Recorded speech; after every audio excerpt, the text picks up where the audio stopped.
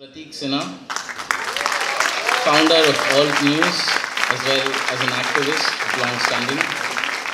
Pratik Sinha, for many of you and many of the younger people here who follow him, Pratik Sinha is actually a software engineer. He's a techie, he has a software background, but started the Truth of Gujarat, which was a very, very interesting space on Facebook and then, of course, on Twitter.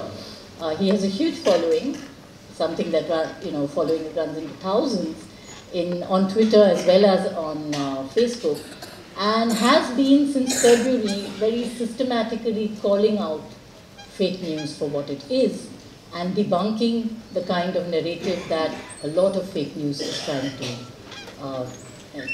to bring out and change in the way in which we respond to the world around us. So we'll start with Pratik, because I'd like to ask him to explain the whole way in which he looks at fake news and his own interventions in dealing with fake news, and then we will move on to Siddharth. Thank you so much.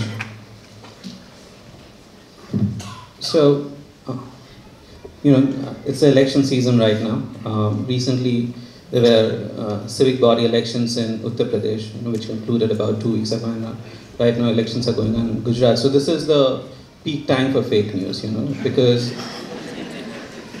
so just about 2 days before UP civic body elections, there was an AIMM rally in Ghaziabad, and next day Amar Ujala and Jagran, two very prominent newspapers there, either both or one of them, they put out an article claiming that there was Pakistan Zindabad slogans in AIMM rally.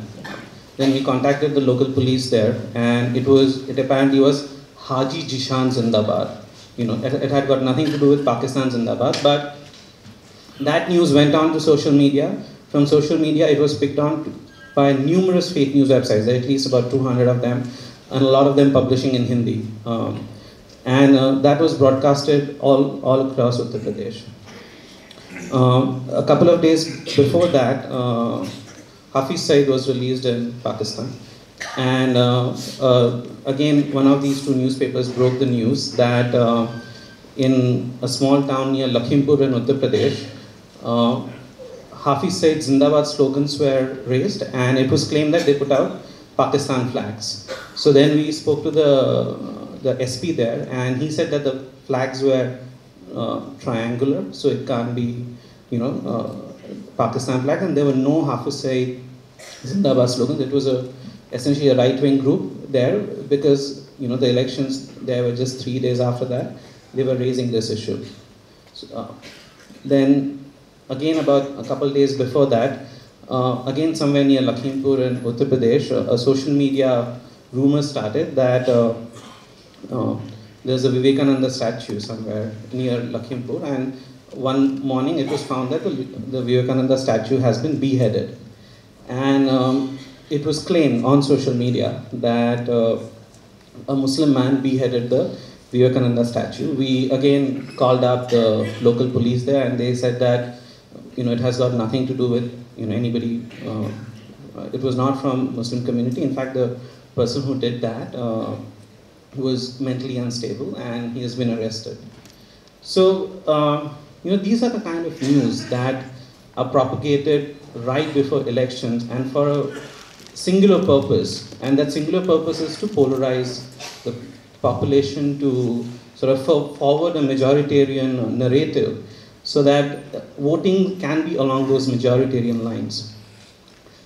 Coming to Gujarat elections, a news was put out, and I'm not a fan of the Congress party, but it is what it is. A news was put out that Rahul Gandhi signed the register. He went to Somnath Mandir, and he signed a register which was supposedly non-Hindu register. On Alt News, we did and then later on the Congress party put out the copy of the register where it shows that he signed in the regular visitor book. And we did a handwriting analysis, and it conclusively showed that he had actually signed the visitors book and not the non-Hindu register. It's unfortunate that this is the kind of discussion we are having during politics as to whether somebody signed in a Hindu register or non-Hindu register, but that is a fact. But so we found that out and we pushed the story.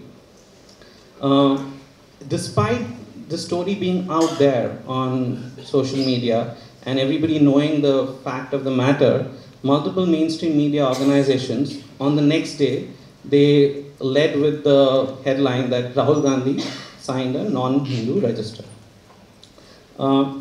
Thereafter, Mr. Iyer, he was asked about the Rahul Gandhi election. The election could be or may not be a gimmick, but I mean the Congress party election, it may or may not be a gimmick, but he gave a statement which stated that in Aurangzeb Raj, or during the Mughal dynasty, essentially, there were no elections. People, it was the son or whatever, was automatically elevated to the position. But that is not how it happens in Congress party. We have an election, and whoever wants to participate in this election is free to participate in this election. Multiple mainstream media organizations and again on social media, only the first part of the clip was played.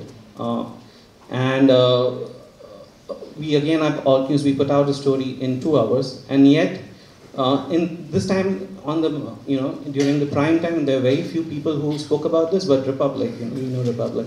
So they put out this story, and they, despite the knowledge that they were playing an incomplete clip, Arnab Goswami on prime time insisted that he's not misquoting, he's actually playing the entire clip. So that is the nature of fake news. Fake news is something which has become a part of everyday life, where especially during election season, as we have seen, it is a tool to sort of set the narrative. It is a tool to divide population along lines of Hindu, Muslim, etc. But that is something that has been happening for a very, very long time. I mean, politicians use these methods. But what has changed in the last 2 years, and why this has become extremely, it has become an extremely powerful tool, is that the availability of mobile internet data. According to statistics, in the month of June 2016, as a country, we were using about 200 million Gbps of data per month. In the month of March 2017, that figure has increased to 1.3 billion Gbps. So in a span of 9 months, we have seen an unprecedented increase of 6.5 times, and I don't think there are many precedents to this.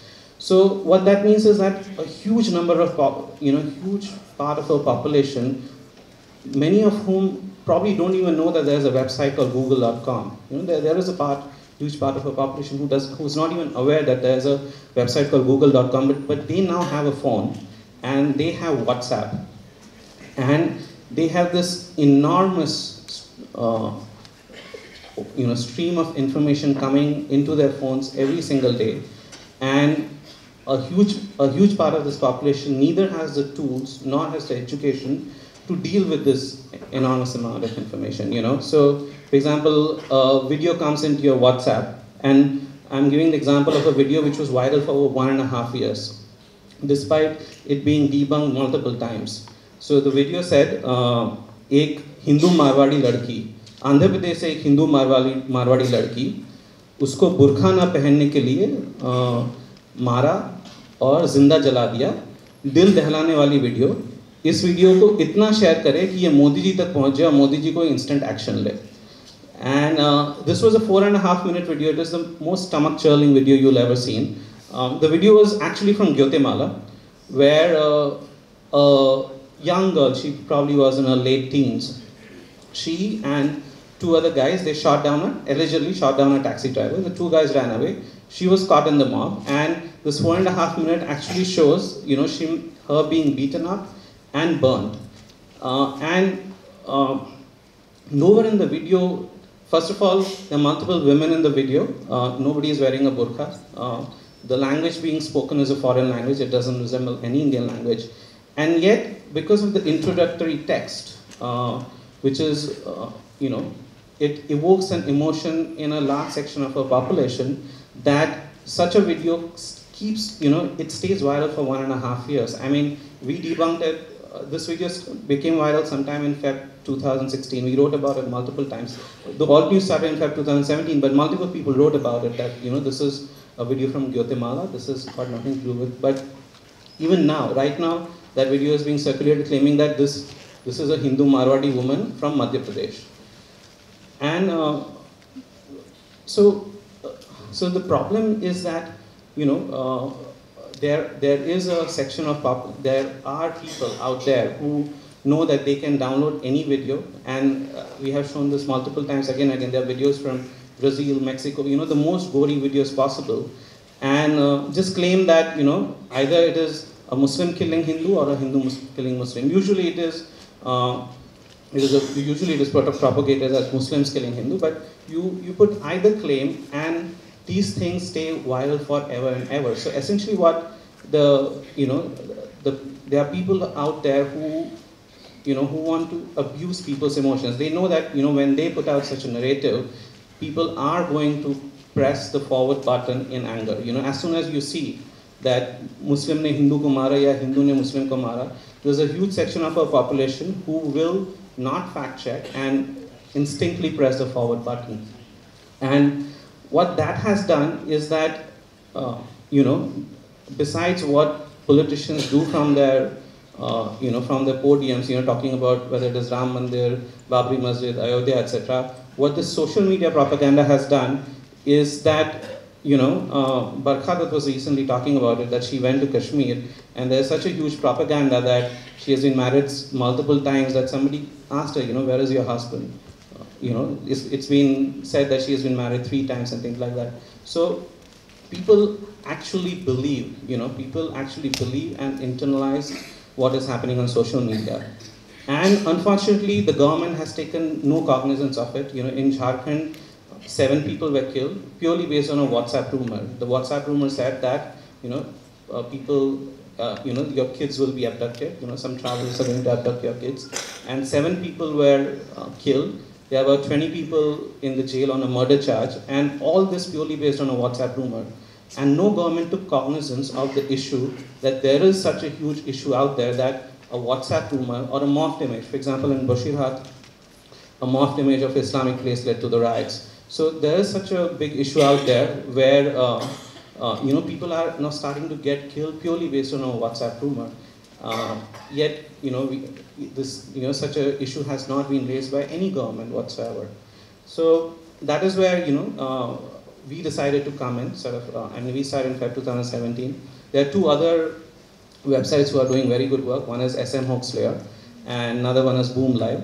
So that is what we're doing. The effort is to try and debunk these issues as soon as possible. As soon as there's a video, we put out that no, this video does not belong to this. This is actual origins of the video. If there's an image claiming certain thing, we put out the actual context. But the challenges that all of us are facing is that, at least in terms of social media debunking, there are very few of us who are doing it.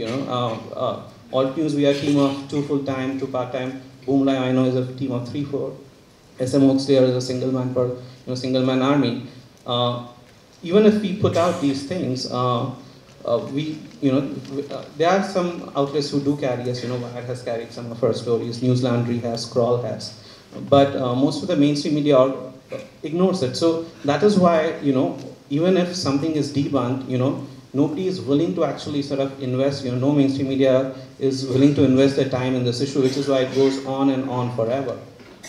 So, yeah, so that is the issue we are facing these days, and we'll continue working, but let's see what happens. Thank you so much, Pratik. For somebody who's been monitoring fake news, you really know how the architecture of fake news operates and how it spreads and how dangerous it is.